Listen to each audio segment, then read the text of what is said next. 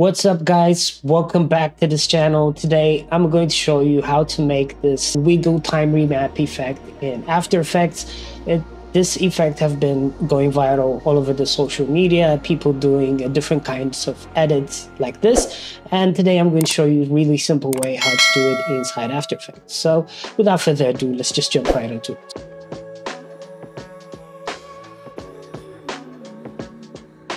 First, let's say I have a footage in After Effects. This one is just me lifting my hoodie off like this. And we're going to use this motion that I have on my hoodie and then try to make this wiggle effect using this. So how to do it? The first thing we want to do is right click on the layer and go to time and enable time remapping. And as soon as you do that, you start to have this time remap keyframe.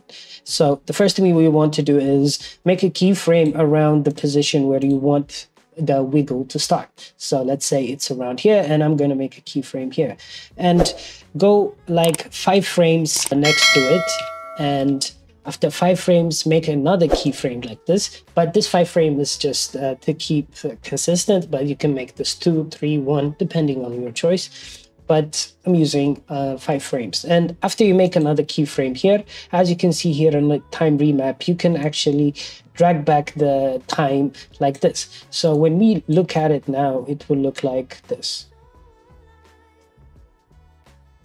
This motion is repeated, and all we got to do is copy this and paste them every 5 frames. And once we do that, then the whole thing will start. So just make sure you copy this and paste it like this. And we can also make this longer as well. And let's take a look now.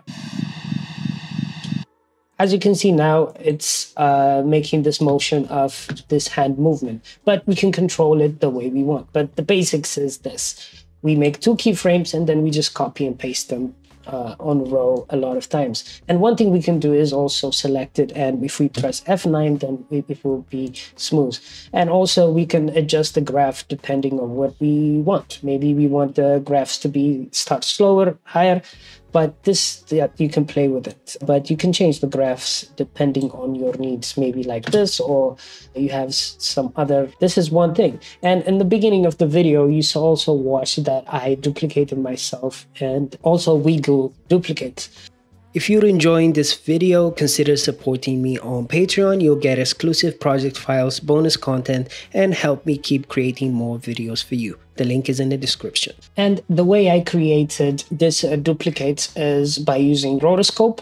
I just rotoscope myself out from this footage and export them into MOV. That means it's like a PNG of videos. It doesn't have any backgrounds. But if you want more deeper how I do my rotoscoping, I already made a video on it, so make sure to go back and check it out.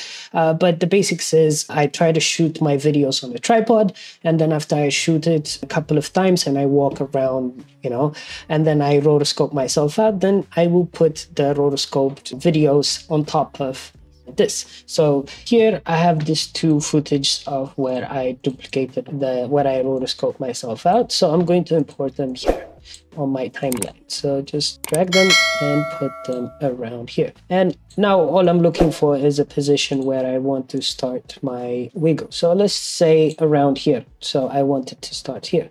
So I'm going to drag back a bit here and right click and enable time remapping and make a keyframe here, and around 5 frames drag back the time here. And all we got to do is now copy it. I'm going to select everything and press F9, and also on the speed graph you can put this here. And also as well here on the second footage I'm going to enable time remapping, and I'm going to make a keyframe here and drag it, and I'm going to paste it like this. So select this as well, press F9 and make the graph like this. So let's take a look now.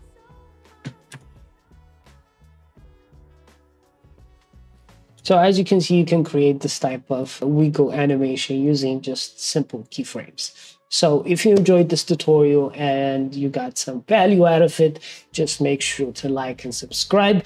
This would mean the world to me. Your support means a lot to me to make this video, so make sure to do that. And yeah, I'll see you guys with another video. Love you guys. Bye.